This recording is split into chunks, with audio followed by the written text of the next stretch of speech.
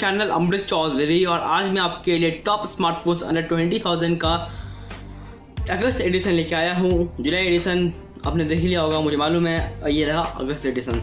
सो ज़्यादा देर नहीं करते हैं, लेट्स स्टार्ट दिस वीडियो। और हर एक की बेस्ट बाय लिंक आपको वीडियो के डिस्क्रिप्शन में मैं दे दूंगा। तो सबसे पहले फ़ोन की बात करूँ जो कि मैं बजट रखा हूँ 5K to 10K यानी कि 5,000 से 10,000 तक के बीच में। तो सबसे पहले फ़ोन आता है वो है रेडमी का 4A जो कि 6,000 की कीमत में मिलता है आपको। 5 इंच की HD स्क्रीन, स्नैपड्रैगन का 425। काफ़ी अच्छा फ़ोन है, अगर आप लेना चाहो तो ले सकते हो। Amazon.in और mi.com पे आपको मिल सकता है।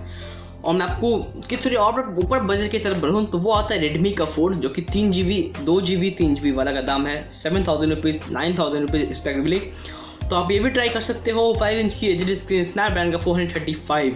तो काफ़ी सॉलिड फ़ोन है ये भी रेडमी का 4। ये भी आप फिंगरप्रिंट सेंसर के साथ आता है। ये फ़ोन 7,000 9,000 तक का किलिंग बजट है।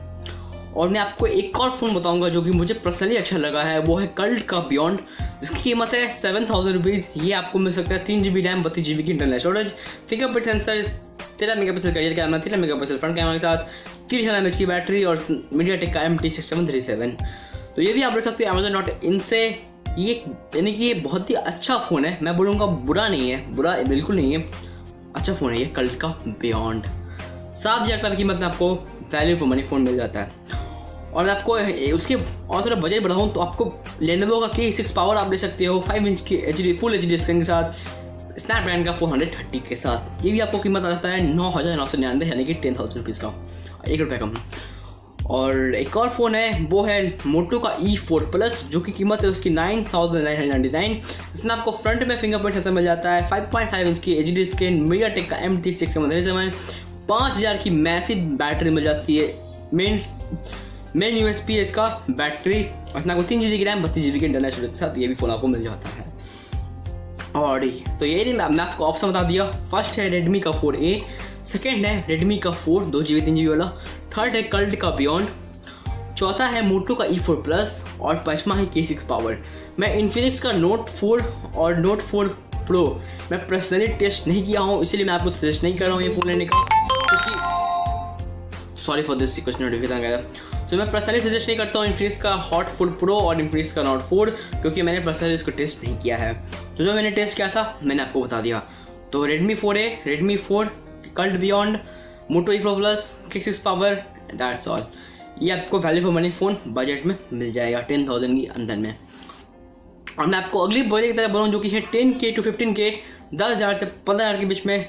सबसे पहला फ़ोन आता है वो है रेडमी का नोट 4 3GB 4GB वाला, 11,000 13,000 रुपये की कीमत में रिस्पेक्टिवली। उसके बाद आपको मिल सकता है KULT का KULT डुअल जो कि आता है 11,000 और 13,000 के बीच में, 3GB रैम 4GB रैम, काफ़ी अच्छा फ़ोन है। और Lenovo का K8 नोट जो कि हाल फिलहाल में लॉन्च किया गया था, इसकी भी कीमत है 13,000 रुपीज़ 14,000 रुपीज़ 3GB 4GB वाले की वेरियंट की। और मैं आपको अगली ऑप्शन बताऊँ तो वो है Lenovo का P2 जो कि आता है 3GB रैम वेरियंट की दाम है 13,500 रुपीज़। मैं आपको इसलिए कंक्लूड कर रहा हूँ क्योंकि इसमें आपको 5,000 mAh की battery with fast charging, super AMOLED screen, Snapdragon का 625 मिल जाता है कि यानी कि Lenovo की P2 में।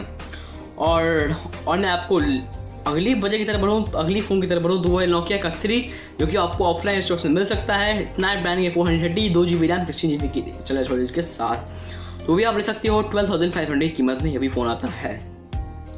और मैं आपको एक और फ़ोन बताऊँ तो वो है मोटो का G5 प्लस जो कि 13,000 रुपये में आपको मिल जाता है, 15,000 रुपये में मिल जाता है, 3GB रैम वाला वेरियंट जो काफ़ी अच्छा है। और मैं उसके अगली बजट की तरफ अगली थोड़ी फ़ोन की और बात करूँ तो आपको मिल सकता है LG का Q6 जो कि 15,000 में 1 रुपया कम है, और आपको फुल विजन डिस्प्ले के साथ ये फ़ोन मिल सकता है। ये भी काफ़ी कमाल का ऑप्शन है 10,000 से 15,000 के बीच में। स्पेक्स की जानकारी आपको मिल जाएगी फ्लिपकार्ट पे। मैं पूरी स्पेक्स बताऊँगा तो वीडियो बहुत लंबा हो जाएगा, इसलिए मैं आपको सिर्फ फ़ोन के नाम बता रहा हूँ। और आपको एक और फ़ोन बहुत ही किलिंग प्राइस है वो है Lenovo का G2 प्लस जिसमें आपको 12K में आपको 4GB रैम वाला वेरियंट मिल रहा है Amazon.in पे। तो आप ये भी ले सकते हो, बहुत ही किलिंग है, स्नैपड्रैगन के 820 के साथ और थम्स अप। और एक और फ़ोन मैं आपको बताऊंगा वो है NOKIA का 6 जो कि आता है 23 अगस्त को मिलेगा। रिव्यू मैं करूँगा शायद मिल गया तो। और ये भी अच्छा फ़ोन है, NOKIA का 6 काफ़ी अच्छा फ़ोन है मेरे ख्याल से। और एक और मैं फ़ोन बताऊँ आपको तो आप ले सकते हो Honor का 6X, और अगर आपको कैमरा चाहिए और हुआवे चाहिए तो इसका 12,000 और 40,000 रिस्पेक्टिवली दाम है, 3GB 4GB की। तो मैं आपको रिपीट कर दूँ एक बार तो Redmi Note 4 3GB 4GB KULT dual, Lenovo के 8 Note, Lenovo P2, NOKIA 5, Moto G5 Plus, Honor 6X, LG Q6, Lenovo G2 Plus और NOKIA 6। तो 10 फोन्स आपको मिल जाएंगे 10,000 की 15,000 की कीमत में। तो लिंक आपको मिल जाएगा वीडियो के डिस्क्रिप्शन में, कृपया मेरे पे भी आ जाएगी अगर आप लेते हो तो। ये बहुत ही क्लीन और बहुत ही, अगर आप इसमें कोई भी फ़ोन लेते हो तो आपको पछताने की जरूरत नहीं पड़ेगी।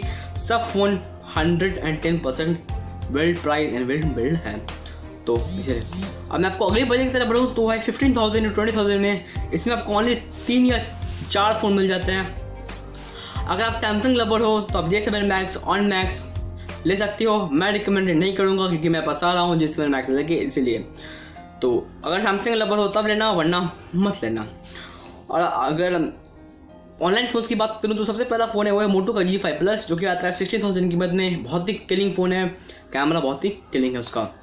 वो आपको मिल जाएगा 4GB रैम वेरिएंट वाला 16,000 की कीमत में।